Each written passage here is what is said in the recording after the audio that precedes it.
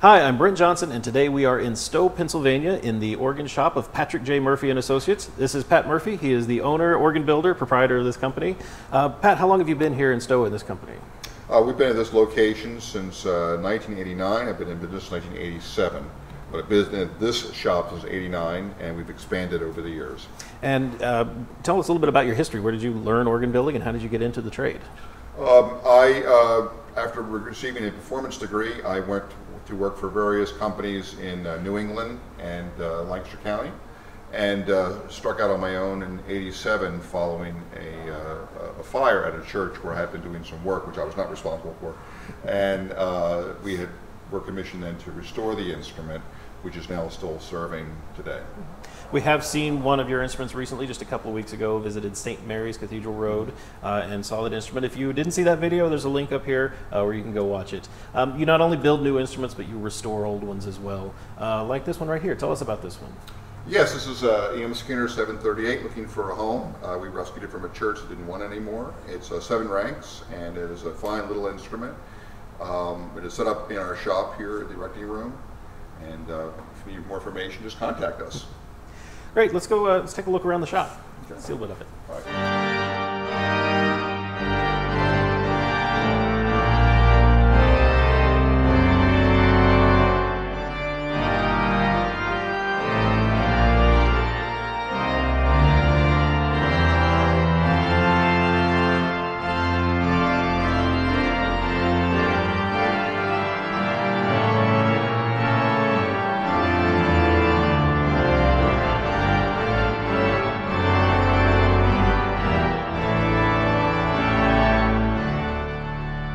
So when we start a project, the first thing, of course, is is a specification's been produced. The specification, of course, has to be able to physically fit the needs of the church and the available space of the client. That's real important. That's my job to come up with that.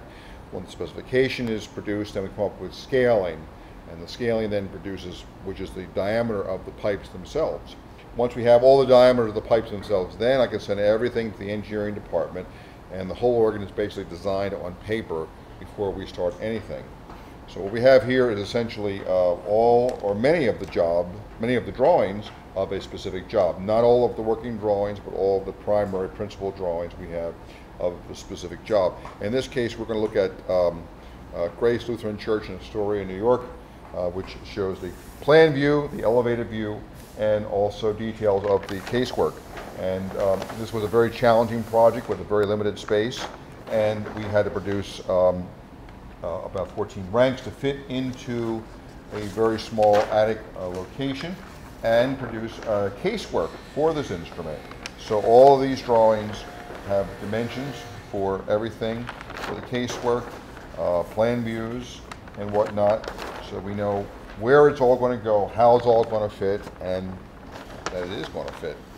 And all the casework views for the wood shop. It takes a lot of time, a lot of effort.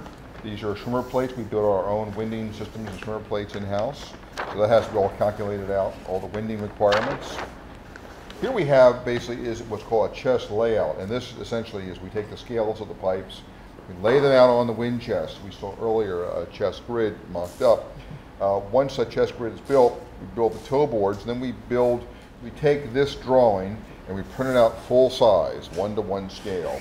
We take the layout template and lay it on top of the board, and if we're going to drill the toe boards by hand, we'll take the template and punch out all the center spots. If we're going to drill the toe board by CNC router, which we're going to see, that's a whole different story. It's all done on a computer, and it's merely a matter of transferring that to the CNC router computer, which center spots all the holes and drills the toe boards accordingly.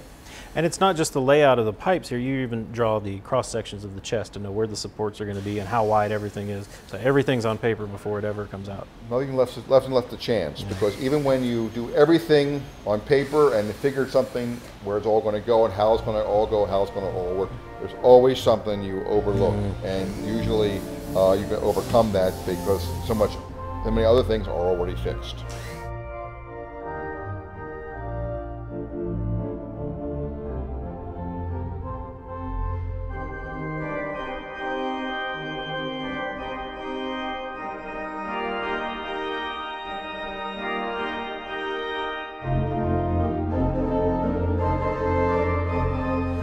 We're now in the engineering room, which is this nice little room, which a whole lot of creative juices come out of it, and we're grateful to have Mark Tenrero here, who will show us the process it goes into with engineering and laying out our instruments, and we're going to show the process of going into preparing a tow board for our CNC router.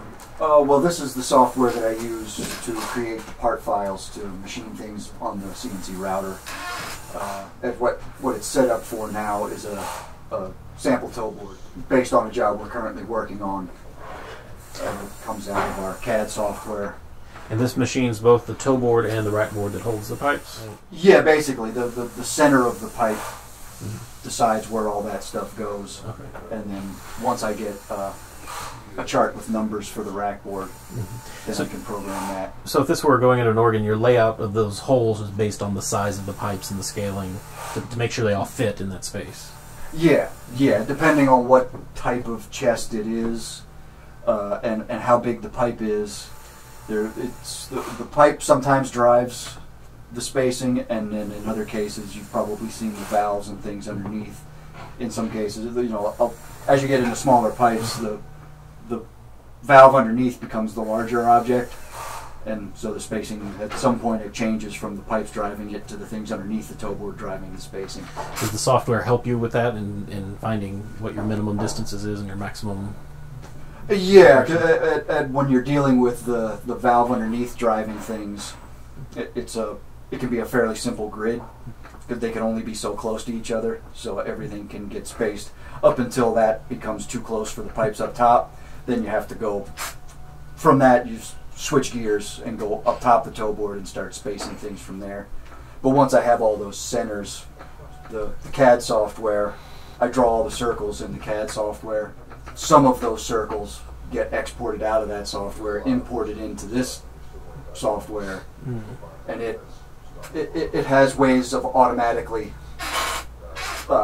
processing. So the CNC software, it actually uses your organ designs to, you can. Yeah, it's the transition from CAD software to CAM software. Sure. So then when I'm done in here, I go out there and get the machine set up, get the piece in the machine, and then access the part files and run the part files, which some part files will only contain one toolpath, some part files will have multiple toolpaths contained in one file.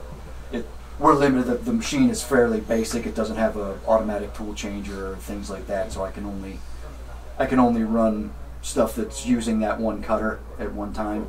But I can have multiple tool paths in that one file that are using that. As long as you're using the same cutter, okay, and it'll run several things at once in its own order. This software does all that for you and creates literally, in some cases, tens of thousands of lines of code to make one little piece, and it all comes out at the other end, and I just say go, and then turn the machine on. You can make the same piece over and over again without having to. Once it's in the can, and there's also a templating feature that for tow boards, there's a lot of repetitive. There's only so many hole sizes that I need to bore, and for where the pipes go, the tops have to be chamfered. There's only so many depths of chamfer, and that's all driven by the size of the tow hole. So there's a templating feature in that where I can create templates based on previous jobs, plug them directly in, tell it to calculate everything, and then spit it out. Because I had already done all this work, I just started this about 5 minutes ago, and I'm ready to save out part files and send it over to the machine because the templates were already saved. I just had to make a couple of quick little changes and have it calculate it, and then I can just save it all out and send it out to the machine.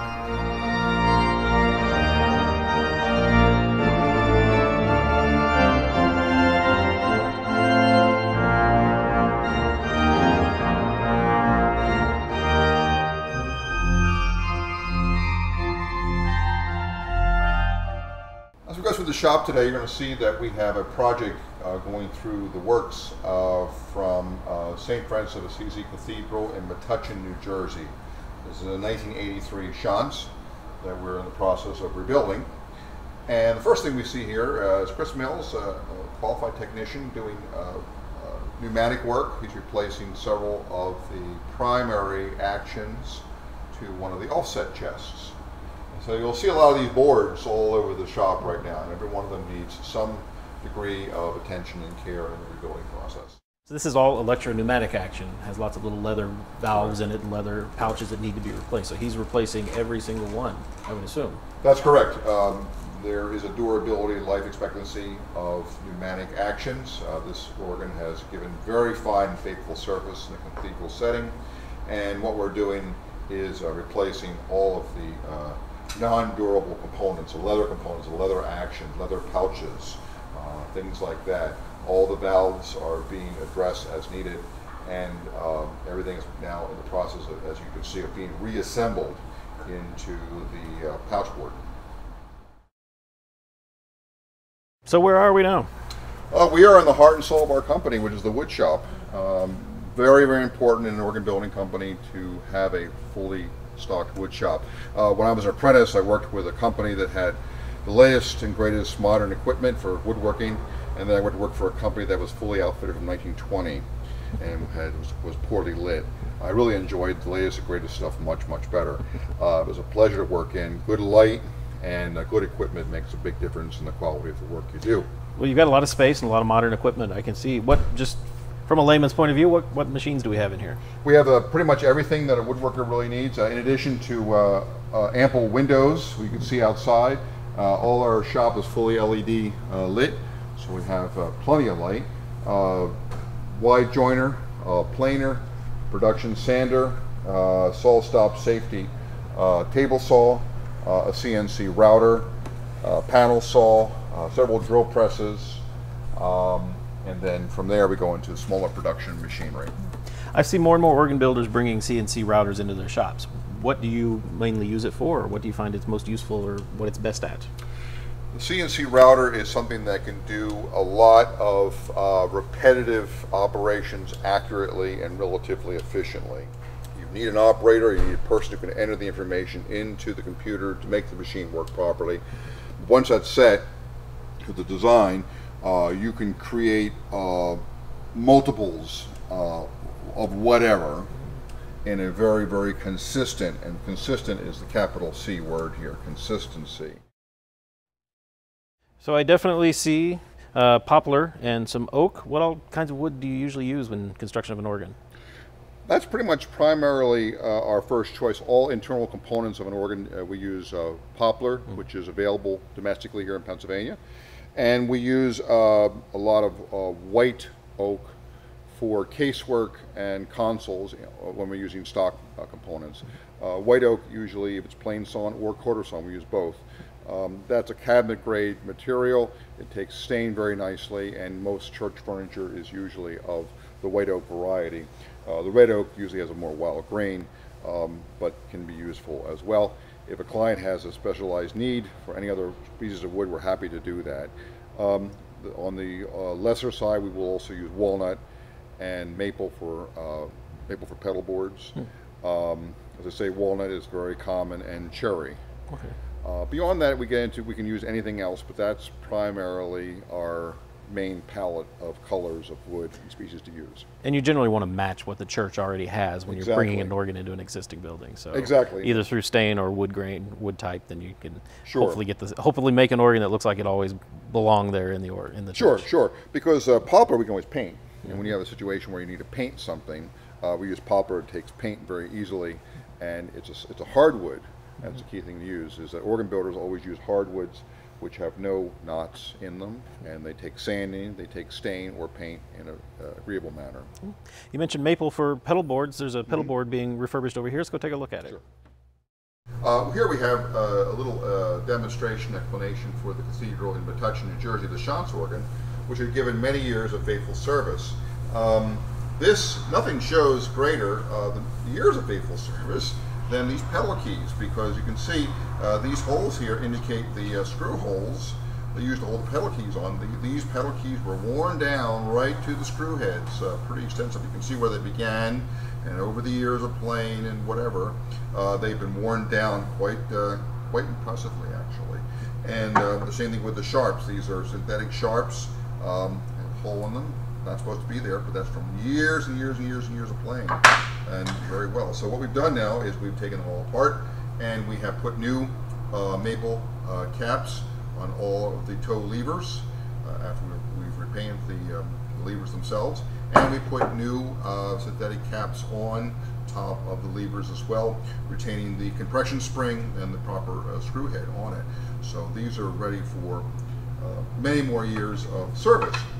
Once they've been recovered, as you see, they're put back in the pedal board behind me, and then we use pedal weight, which is set to the proper standard for AGO weight, 3 pounds per AGO.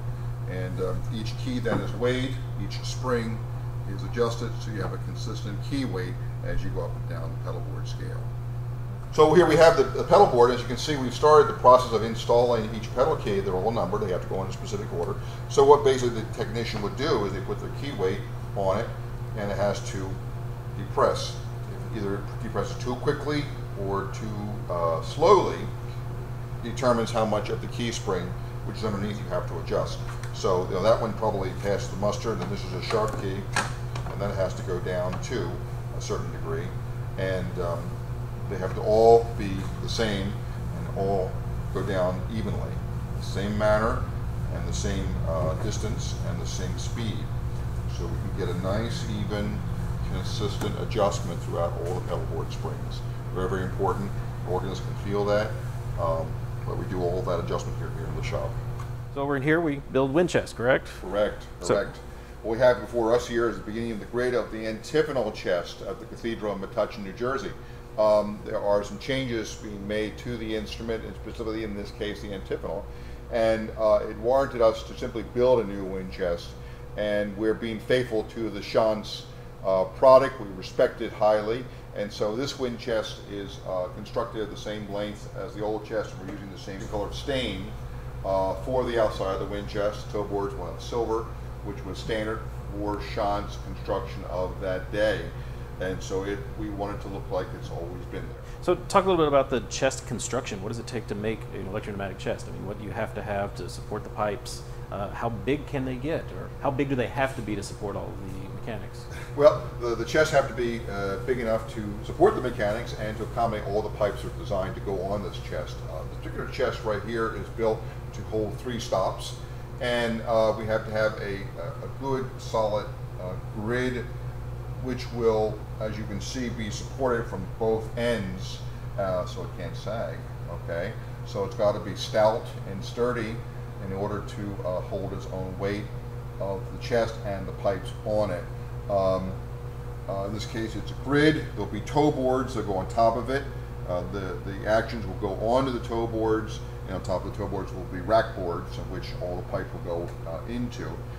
This chest will be exposed, so you will see it from the ground. There'll be some skirting around it, some pretty decoration on it. But the pipes themselves are actually going to be functional, and they're going to be part of the visual enhancement of the cathedral, so the viewer will see them from the floor. So are these the toe boards that will hold the pipes? These are actually the rack boards. Oh, rack. Okay, these are the rack boards. Thinner, right? They're thinner. The toe boards are going to be about 1.5 inches thick, and we'll see them in the other room. And these are the rack boards, and they still have to have center spotting put on them.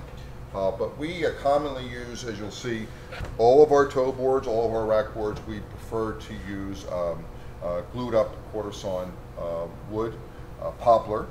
We find that this is much more stable with glue ups than solid lumber. Solid lumber, when you get into the excessive widths and thicknesses required, can be a little unstable, especially, yes, they can bend a little bit, because we don't really deal with old growth lumber as much anymore as we do with new growth lumber. So we try to offset that by using poplar that is run through the table saw and is quarter sawn, then it's glued up like a butcher block, because butcher blocks are very, very stable. And we make all the butcher block here in our shop, and then we find that that is machines very nicely, takes grain, stain very nicely, but most importantly, it's consistent and it is stable, doesn't warp and check or whatnot. So you also have to have a bit of gasketing material to make sure that it's airtight. What do you use to keep that sealed? Right.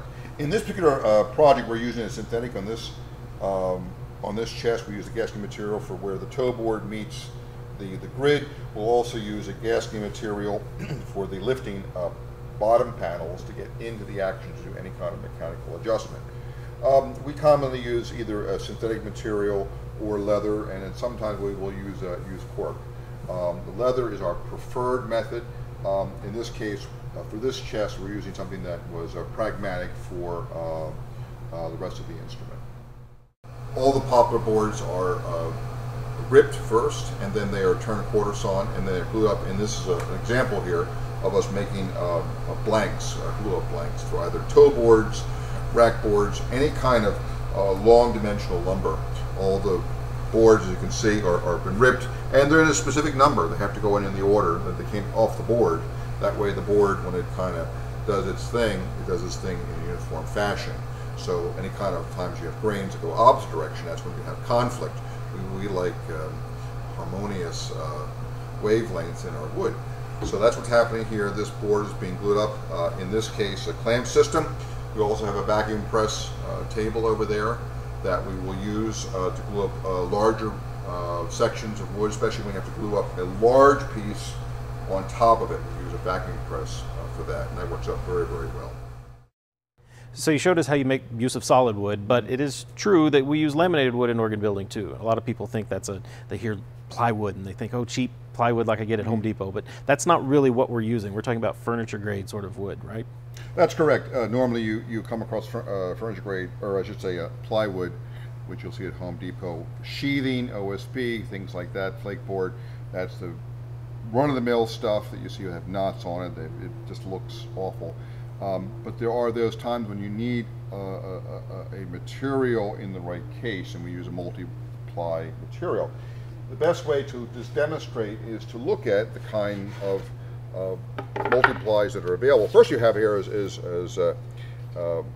MSD, and it is simply, it has its uses here and there, very limited, but it does have its use because it's very inert, very stable. And things like expression boxes, because sound doesn't go through it. Because this is pretty dense. Very dense stuff, right. So you wouldn't build a wind chest out of it, you wouldn't build any kind of machinery or mechanical function out of it, but when you want to build a house, you want it to be solid, stable, and inert. Yeah, because you might need a long length of this, and that's a lot of gluing up, or a big piece of wood that might bend and warp. So yeah, you can use something like this. That makes sense. That's correct. So what else do we might? Well, also you may want to look at the end grain of plywoods. I mean, here we have a veneer, a nice oak veneer, and here you'll see very wide laminates called a solid core, and it is used sometimes for casework when you have fields, wide fields, and the thing that really creates havoc with lots of solid wood casework instruments is central heating. Central heating can dry out the wood and cause a lot of checks and splits. With modern engineered materials like this, it's very stable and doesn't check. In this case, if you're going to use casework, whether you want a nice pretty veneer but don't want to check, you can have that. And I assume if you have something, say it's a nice hardwood, you can that way you're only really paying for the veneer, but you get the strength of the interior wood without having to have a solid, thick piece of something expensive. That's correct. That's correct. Then the other thing we want to talk about is multi-grain. Now, multi-grain, again, if you're using sometimes for very small components where you need to have some structure for which a solid piece of wood just won't it'd be practical to work with. You can use this very high quality multi-grain. You can see that the layers, the veneers, are very, very small. So there's quite a bit of glue and wood in between. You know, modern adhesives are really much better used in this application. Organ builders use primarily high glue for all of their machinery and mechanical components. But what woodworker has come a long way, and so they would use often modern adhesives, which are very, very strong, very, very dense. In this case, when you have more veneers and glue, I mean, this is a solid piece. This is as hard as a solid piece of wood. You can machine this. You can use it for structural sub-assemblies. I would not build a wind chest out of it. I would not use it for any of those critical machinery parts, but any kind of secondary components. Maybe like the console or a stop rail or something like that? Something that is not seen, but something that has to be rugged, stable, and useful. This can be considered for that.